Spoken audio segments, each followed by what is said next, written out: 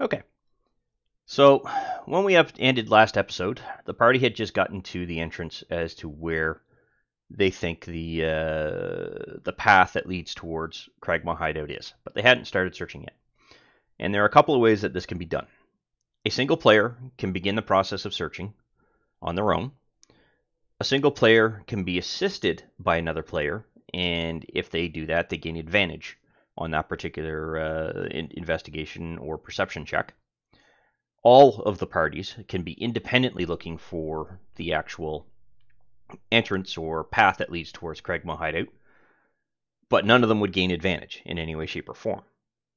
And so it really comes down to the players how they want to do that. You as a DM should remind them of that particular aspect of it, because if you're playing an early game, chances are they're not going to know those rules. And for simplicity's sake, you as the DM have some options. You can have them individually roll if they decide to go that route, or if you look on the DM side, you can have them run, or you can actually roll the investigation check for them. The other option would be to have them individually roll their own perception or investigation checks, none of which appear to be proficient in investigation at the moment. And then they would just simply click on the little die that's here on this particular part of the skills tab. For simplicity's sake, I'm going to run an investigation skill check from the party sheet on the DM side. And that's primarily because the entire party has said that they're going to do the checks individually. So I'm going to roll that. And right away, we see that Clever, Fairfarn have rolled high enough that I would consider that they successfully found the path. Okay, so now that the players have found the trail, I want to point out that the details for that particular trail are not on the Cragmaw Hideout page. They're actually a page prior. And if you scroll down, you will see the title Goblin Trail here. And there are a couple of things the players can do. In this case, the players aren't going to do them. But they could study the trail and to determine roughly how many goblins have passed through here. That will show them that this confirms that the goblins are using this particular trail to get to Cragmaw Hideout, because for all they know, the trail that they have found could just simply be a random trail. It might not even be the trail that they're looking for. In addition to that, and this is something the players don't know, is that there are traps that are staged along the actual the trail. And you can see here that they will travel approximately 10 minutes down the path before they start entering an area where there are snare traps. If players are not actively looking for those particular traps or whatnot, then they're not making active checks. However, there is a passive perception check that can come into play here. But they still have to be looking for it, according to the description. Characters searching for traps, characters who lead to spot that, All right, so in this case, Clever, being our rogue, is going to be keeping an eye open for traps, as will Grow, who happens to be the most perceptive person in the party. His passive perception, if I go to the character sheet here, is a 14. That does, in fact, exceed the passive wisdom check that would allow them to actually spot the particular trap. So in this particular case, they're going to successfully determine, there's a trap there, we can go around. If they do happen to fall in, there's a chance that it could take some damage. They have it quite heavily camouflaged as well, so this particular trap is an additional 10 minutes down. And once again, his passive perception is high, but it is not high enough to observe this one. So he's not going to necessarily see this, but because he has stated that he is actively searching for that, he is going to roll a perception check. Or, better yet, I could have the perception check rolled on his behalf. So I select Grow, go to skills, and then I roll a perception check again. Oops, I don't know why it's centering like that. And I double click. You'll see that on the player side, they don't know what you rolled. But on the DM side, they have in fact managed to successfully detect that particular trap. So they managed to avoid that, and therefore they managed to avoid 1d6 bludgeoning damage. Now, as a DM, you could potentially describe this trail along these lines. What you see before you is a very heavily overgrown trail that has a worn area along the ground and appears to have had a lot of traffic pass through it over the last short period of time.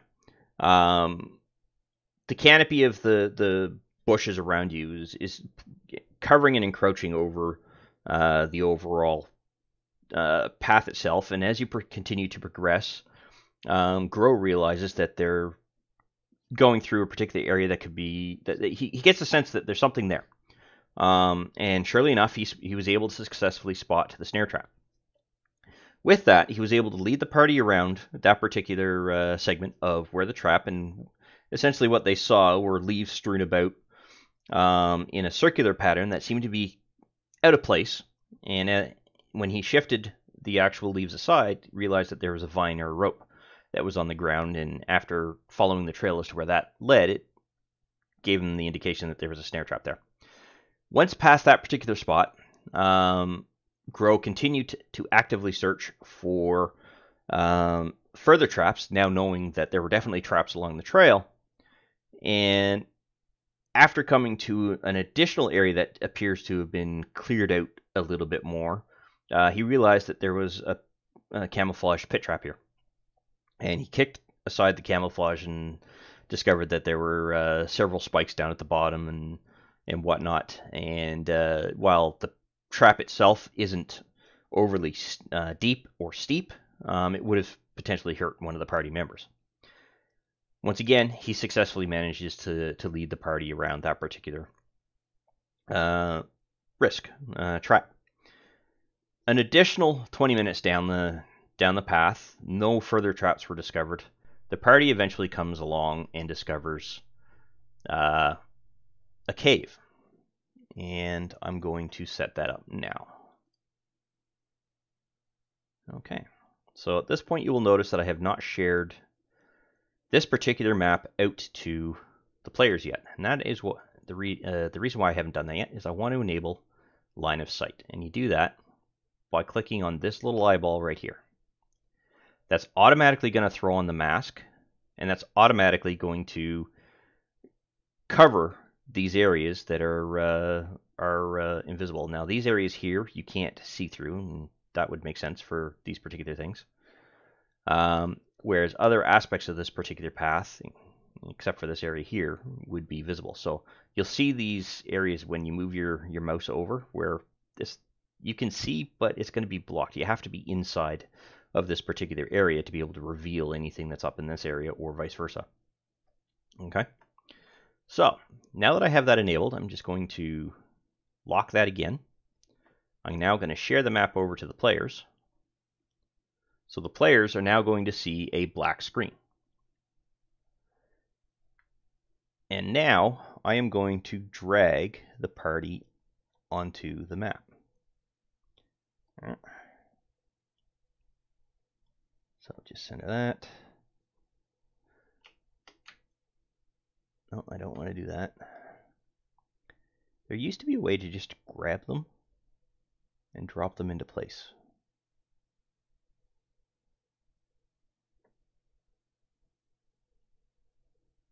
But you see, it's going to remove that particular character from that. So what I'm going to do is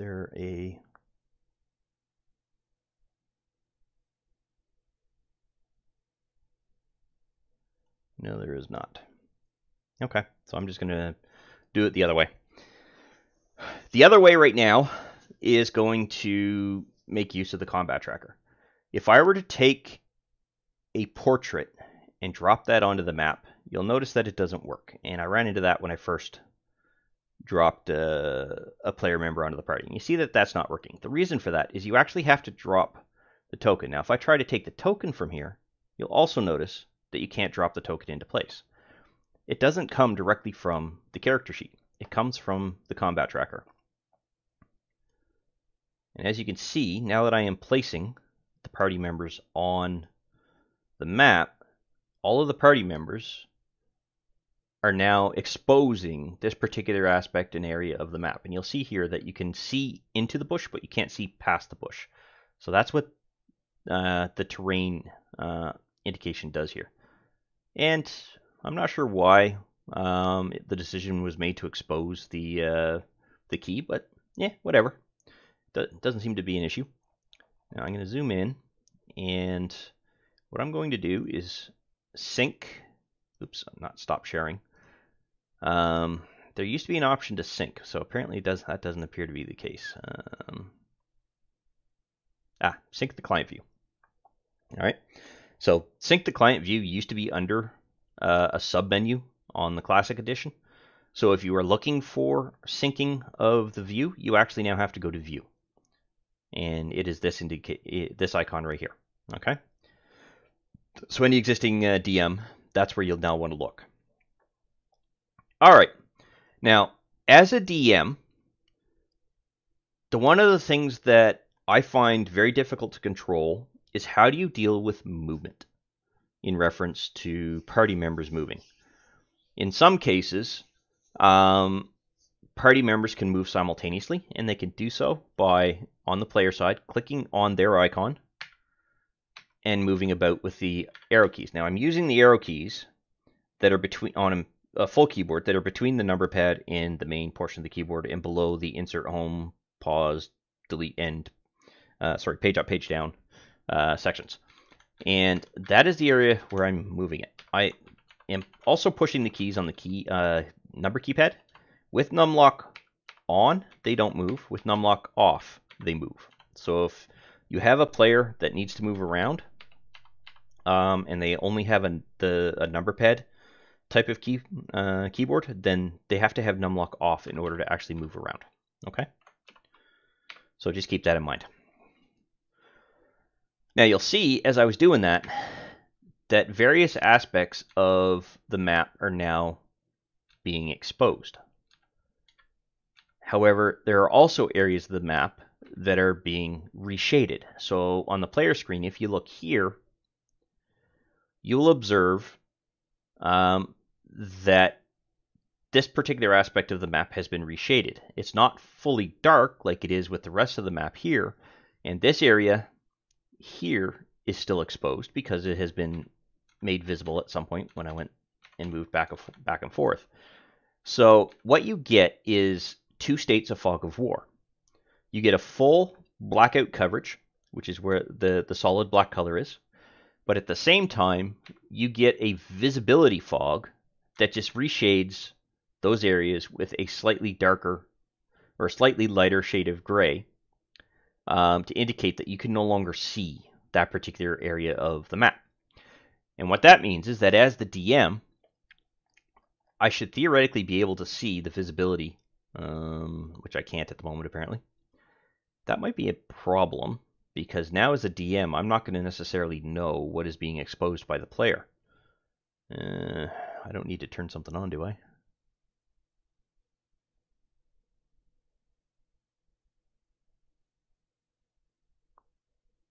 No, I don't believe so.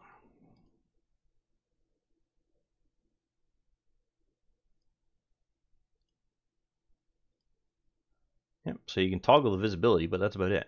Use walls and lock. All right, so let's see.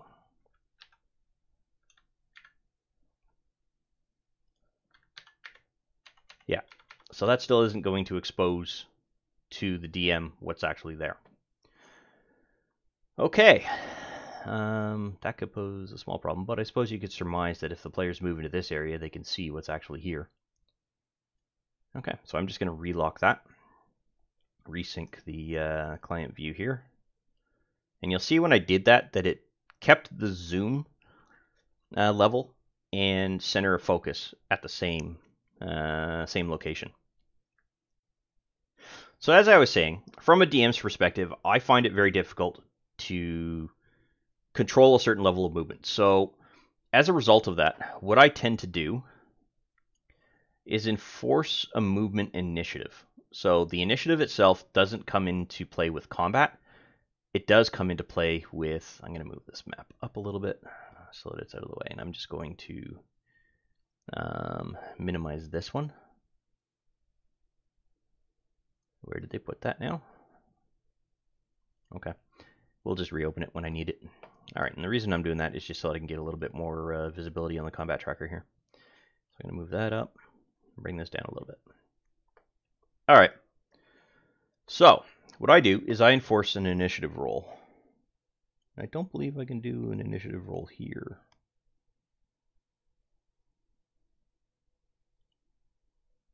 No, so I'm going to get each of the players to do it individually.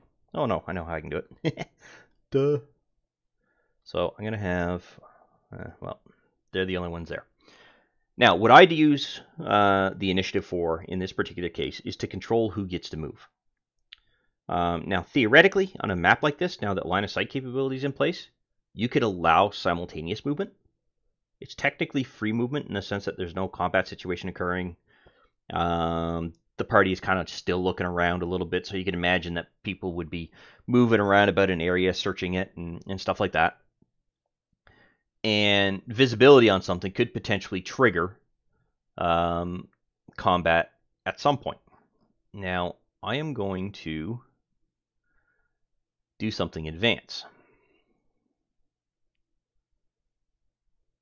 Oops, 1 second.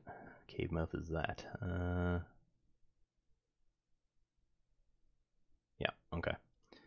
So the cave mouth is the first thing that the players are going to see. So you're going to want to read, or post to that rather, so that they can now see the details of what they're actually visibly seeing. Now, that could potentially lead to the goblin blind. So I'm going to preload that encounter just as a precaution. Now you'll notice that on the combat tracker on the player side, the players can't see that I've already loaded up 2 goblins.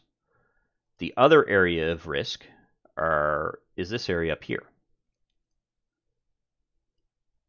And there are 2 potential encounters in this particular location. So I'm going to preload those as well. All right, so the fissure is there, the wolves are there, and these are there. The players are going to see this, or they're going to be spotted by the goblins, one or the other. But if a player party decides to beeline it right in through to the center of the cave, they're going to also run into these wolves. Now the advantage here is that you can expose only those NPCs, or in this case the goblins or the wolves, that need to be exposed at a particular point in time. So when the players move in a way that they actually spot that particular group, at that point you could have everybody roll an initiative roll, including the wolves, even though they're not actually going to get involved unless a party member like backs up to here to be able to shoot long range. Then all of a sudden they're now spotted by the wolves, or they're going to spot the wolves. Then they become part of the combat. Okay, so Phandelver is going to go first. So I'm going to put the token on top of Phandelver. Now, he's back. Oops, yeah, he's right here. So this is Phandelver. His movement is a grand total of 30 feet. Every one of these is 5 feet. So he could theoretically move 6 squares. So Phandelver is not going to necessarily be quiet. So he's just going to go to there. So I'm going to have him move 1. And yes, you can move diagonally, which is why it makes sense to use the number pad, because you can move diagonally directly rather than doing something like this. All right, so he's going to go to there. That's 5, 10, 15, and 20. Now, all of a sudden, the goblin should be able to spot him, but he's not visible. And the reason for that is because I haven't set up the visibility rules on the NPCs.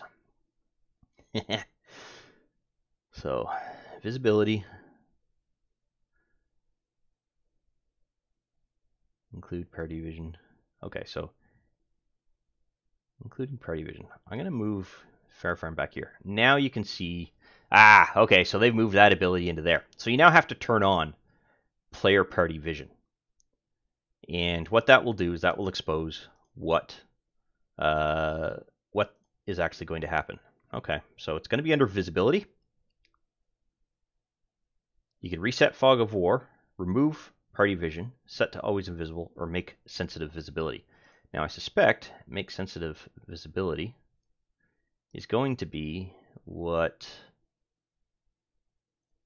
will make that particular NPC show up. So as Fairfarn moves up, boom. Looking around, he now sees that there is a goblin there. He has initiative. He has not moved far enough out of reach. So he's moved 1, 2, 3, 4. He still has 2 movement squares. So theoretically, he could move down to here. And in fact, he's going to do just that. So 1, he's going to keep deselecting. 1, oh, second. Second goblin is now exposed. 2. So he's going to move to there. And he's going to use his breath weapon. He's going to aim it in this direction. And the reason why I wanted to use the breath weapon in this case is to show you how an area of effect spell actually works on the map. Maybe I want to save that for the wolves, but that would be the DM thinking ahead, not the player. So he thinks right now he's got a risk here. So he's going to control, and you'll see in the combat tracker, I now have Goblin 8 and Goblin 9 targeted. So I held down the control key and left clicked on both of these, and you'll see that their health icon is good. Hovering over them, you see their name. So that's some of the hovering capabilities I explained earlier in the series. And otherwise, you don't see any detail about that particular goblin. You have to hover over them. Okay, now, really? They're 10 feet. Okay, so every square here is 10 feet in this particular case. Interesting. All right, so for his action, he is going to attack with his breath weapon.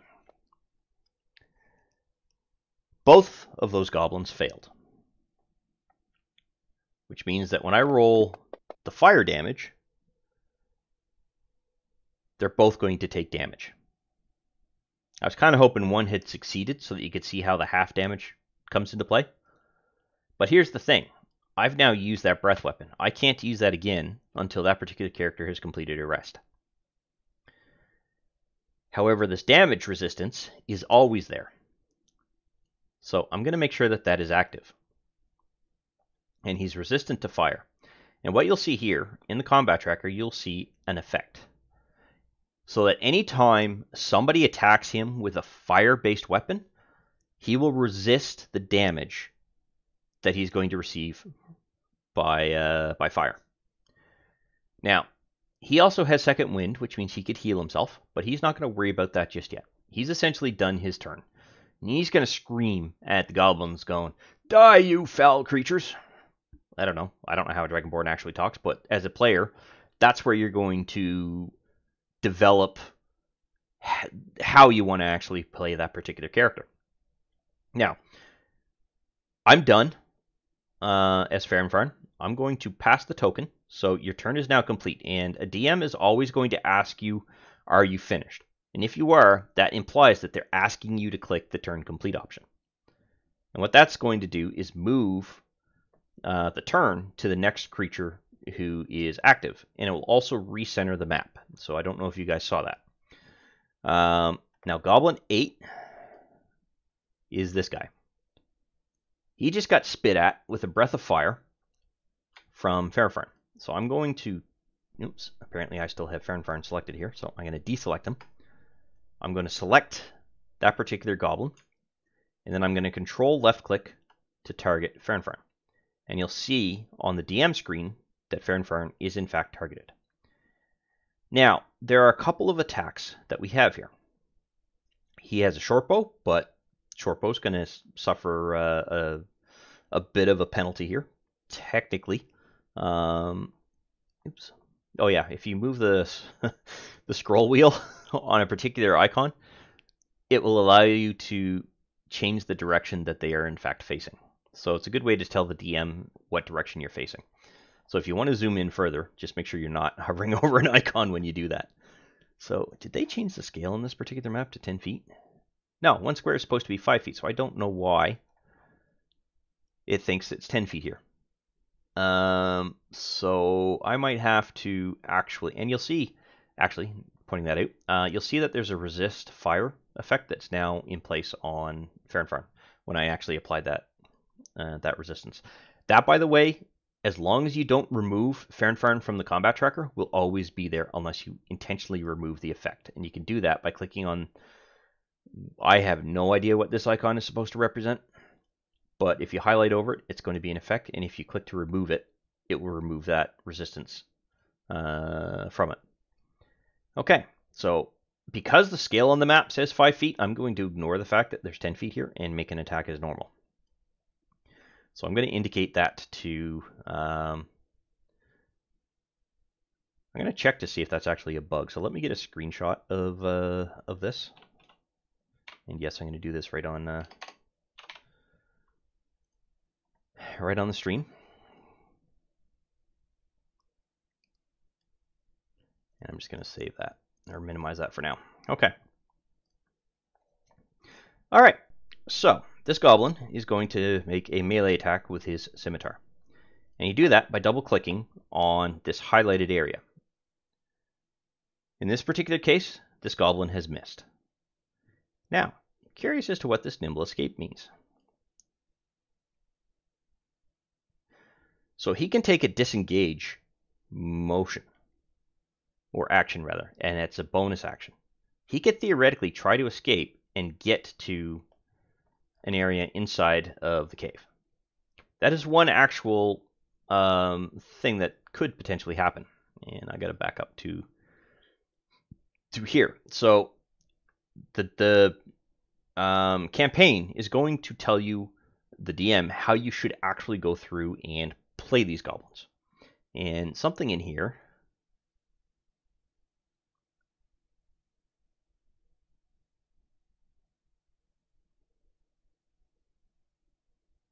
Okay, so these goblins apparently don't, quote unquote, run if they're under attack.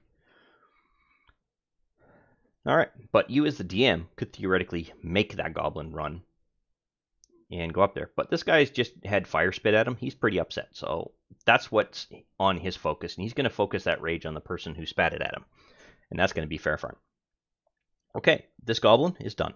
So as the DM, I then click on Next Actor, and you'll see that when we did that, Grow had a little bit of a chime kickoff. So Grow is now the character who's got to go here. Now, one of the things that a DM should be aware of, as well as players, is that party members can move through other party members as long as you don't end up stopping on the same square. And what that means is that I can do that. So I can, as a player, I can literally go right over the top of where Duldor is actually standing. Okay? And that's because I'm passing through that particular square. There is a difference, though, when it comes to enemy movements. So I'm going to move, so that's 10, 15, 20, 25, 30. So Grow has managed to get into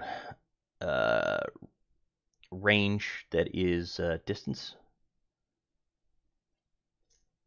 He really isn't going to have anything except entangle, so he's going to target both of these. Interesting that that's saying 15 feet, so for some reason it thinks that distance is 10 to there, but this is 15. So in some cases it is registering the squares as being 5 feet. Weird. Alright, that's actually 10 feet of distance, because there's 5 foot to here and then 5 foot into whatever you're attacking here, because you're technically at the center of each of these boxes. And he's going to cast Entangle. And for that, I just clicked once. All right, they both failed. So with that in mind, they are now both restrained. And if you look here, and I'm going to zoom in on the goblins, you'll see that there's now a restrained effect that is on both of these particular goblins. That means that they can't really move. They can still fight, but they can't really move. So they're now pinned in that particular location. Now Grow doesn't have any movement left, I don't think. So he can 5, 10, 15, 20, 25, 30. No, so he has no additional movements. As a bonus action, he has nothing he can really do. Except for maybe this, the Shayla. It's really a wooden club. And that would imbue his quarterstaff with this ability. He's going to hold off on that. He doesn't feel these goblins are going to survive overly long. And he also has a resistance spell that he's not going to cast, but that is also an action, so he can't cast that. So he is done. Now, what I was going to tell you about the goblins, and I'm going to use the player screen for this, just because it's going to be a little bit clearer. If this goblin in the previous turn, so I'm just going to temporarily move Grow out of the way, and I'm going to select Fairfarn so that we can see the visibility of these goblins. If this goblin had decided to move, oops, aha, player can't move that. So again, left mouse click moves the whole map, not just the picture in the map. If this goblin had gone and decided to try to run away, he could move, well, not necessarily to this square, but he could, or these two squares, but he could potentially move all the way around this particular player and not leave that player's sphere of influence, although he wouldn't be able to take in up this square, this square, this square, or this square. A DM could be talked into allowing an NPC to take up the square or a player to take up the square, but in any event, if he had gone into any of these particular squares during his movement turn, that goblin would not have triggered an attack of opportunity or reaction from Fairfarn. However, if that goblin had gone into one of these two squares or had moved over to this square after leaving this particular or this particular square, that would have provided Fairfarn an attack of opportunity or what's called a reaction. You only get one of those per turn. So let's say this goblin had moved to here. Oh, let's put him there. Fairfarn had used his attack of opportunity to attack that particular creature or goblin. And then this goblin on its movement turn did this. This goblin can leave Fairfarn's sphere of influence with no risk whatsoever. Okay? Because Fairfarn had already used up his reaction. It would not trigger a second attack of opportunity. Another thing here, if Fairfarn had simply set up a, I will attack these creatures under a specific condition, even if he had been standing here, then what would have actually happened if none of those triggers occurred, and then this goblin had moved out of the way, Fairfarn decided to use that as an attack of opportunity, then all of a sudden his trigger statement came into play, he would not be able to use it, because when you use the ready action to set up your move or to set up a condition at which point you are going to react, and that word there is key, you are actually setting up a reaction. You are not setting up a dedicated action, okay? So players and DMs should be aware of that.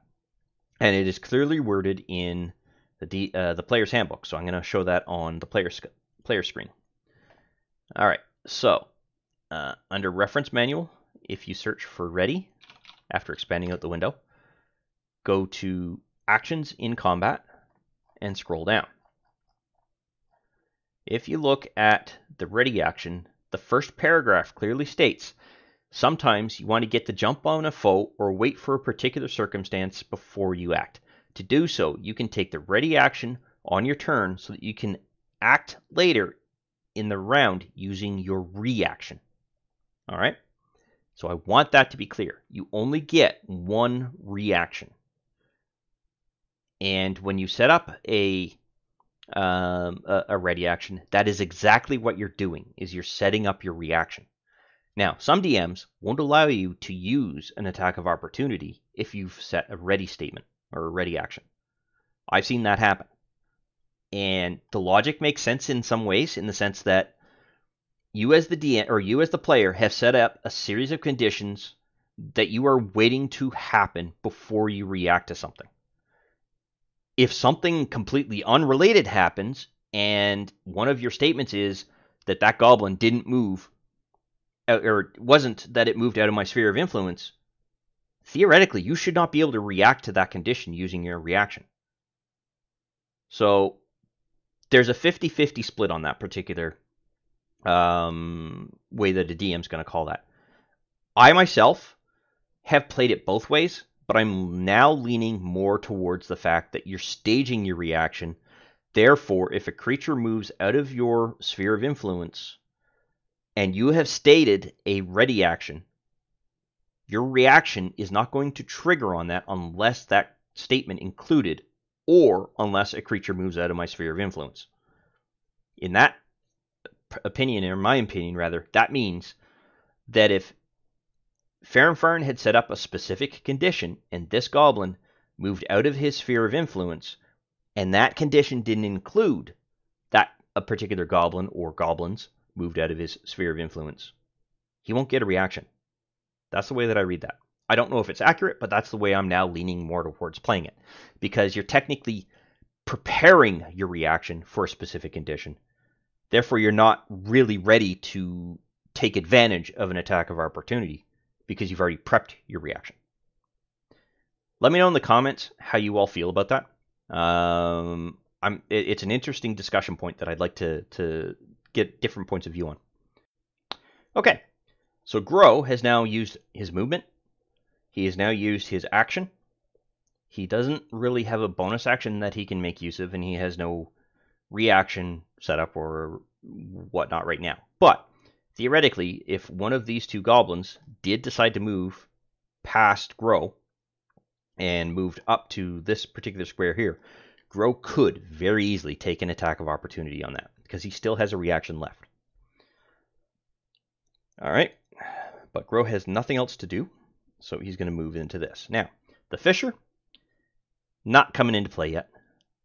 This goblin, however, is definitely in play. So he's going to target and attack Phandelver. And again, I've got Phandelver set up as the target. This particular character is restrained, and as long as Grow maintains concentration, then this will last for 10 rounds. I do believe that is what the D stands for. Duration, yeah, 10 rounds. All right, so he's going to attack Phandelver. Oops. Oh, right. Disadvantage roll. So,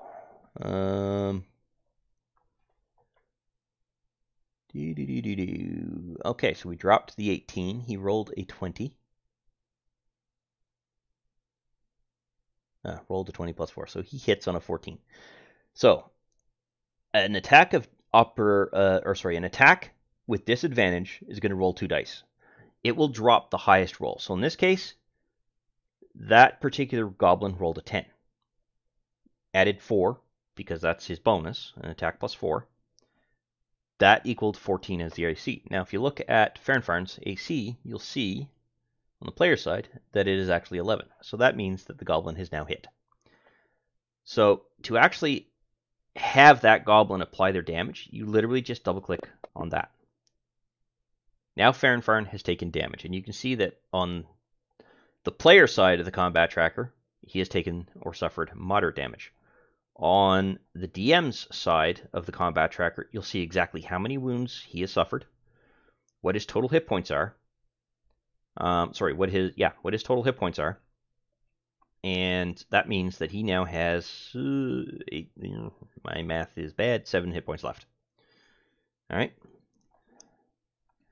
And that's the same with this particular goblin. Now, theoretically, I could make both of these goblins visible on the combat tracker because they are, in fact, visible. to grow and to Farm. It's now conceivable that Grow and Farm have indicated to Dueldore and Clever that they've got 2 goblins pinned down here. So it makes sense to make these particular characters visible, or NPCs visible. And if you look, you'll see that the player can see that they're in critical condition. They're badly hurt. All right, so that is that goblin's turn, and now Clever gets to go. So Clever, oh, and in case you are wondering what I'm doing here, even though, if you look on the DM screen, Clever has a white circle that is around her particular pog, or in the case of Dueldore, it would be his token. It means that that character is the one that is active, and all players will be able to see that. But on the player screen, you actually have to left-click on the particular character. Now, I've just deselected Clever, so it's a toggle. And what this means is that right now, nobody is selected. Clever is now selected, so her visibility is restricted to what this particular token in Pog can actually see. Now she's going to move. That's 10, 20. Can't move there. So you can't move to that particular square. She is going to move there. She is now exposed both of these particular characters. And I could not move to this square because it would mean that she was using up a square that someone else is already using. And I could not move to this particular square because if you look on the DM screen, that is terrain you can't pass through in this particular case. She didn't have enough movement left to be able to get through that. In addition, from here to here, even though technically you could theoretically pass there and there's only half of it taking up that particular square, I am of the opinion that if there's any difficult terrain that is taking up this particular square, or a given square, a player really can't move into it without suffering a difficult terrain penalty. And that means that moving at half speed. All right, so she has moved to here, and she is going to make a ranged attack against this particular goblin here. So once again, I have held down the control key and left-clicked on that particular goblin's icon. And you'll see in the combat tracker that she does indeed have it targeted. I'm going to load up Clever's action page, and I'm going to shoot an arrow. Now, I've intentionally left these as not collected. I want you to see how many pips, like the pips as they get used up. She might burn through the rest of these arrows in this particular map. Okay, so she's going to make an attack roll. Oops. She has an advantage roll on that.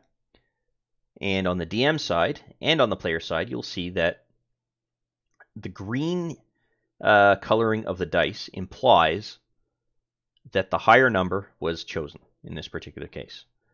The previous roll that was made by the goblin, if you look on the DM side, it was a red die. That means that the lowest of the 2 die had been taken. So that's an easy way to distinguish between a disadvantage roll and an advantage roll. And I waited to get one of each before I explained that. So she hit with a 22. She is definitely hit with that. Now, Clever doesn't see that she is actually hit with that particular attack, whereas the DM has. So the DM is going to say, that is a hit. That's when she can roll. And in this case, she's going to roll her damage die. She's rolled a 1 point, but she does 5 points of additional damage.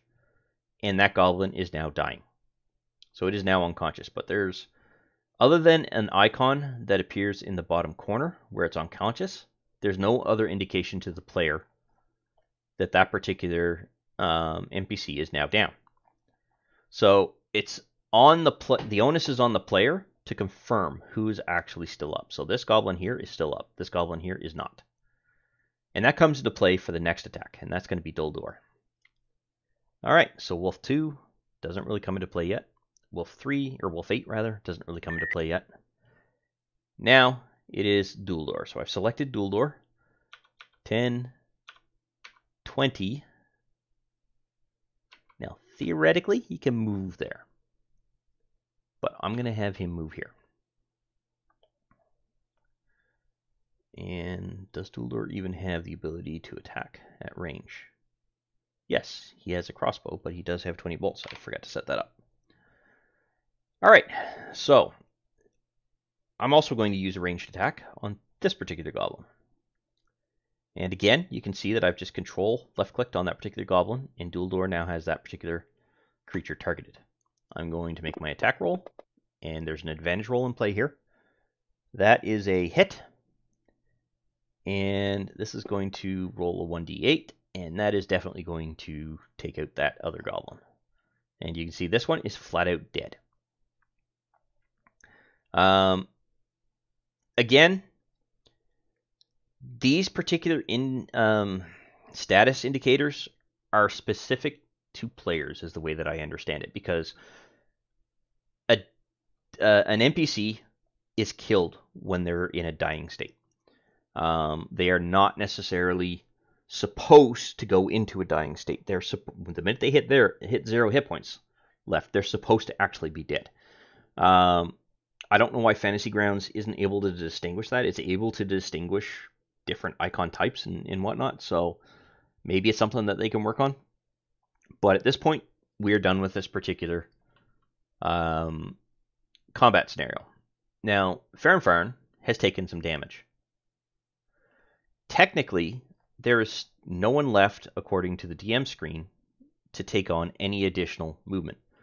And when I actually go through and trigger this, it should have triggered a roll on the initiative. In this case, it has not, and the reason for that is because I don't have that turned on. But what I can do now is remove the 2 goblins from the combat tracker. They're going to disappear from the player side.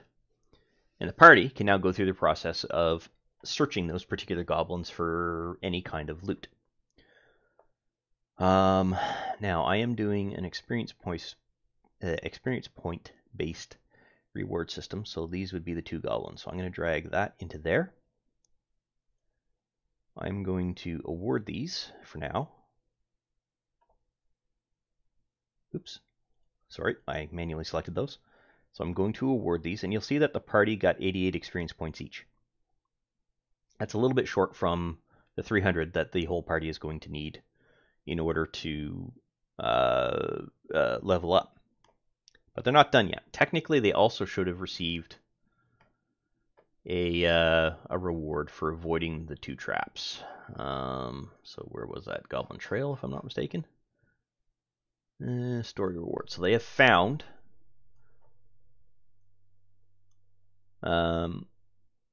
Cragmaw Hideout, which means they should have received this story award. So I'm going to award that. That's 163, so that puts them at halfway there.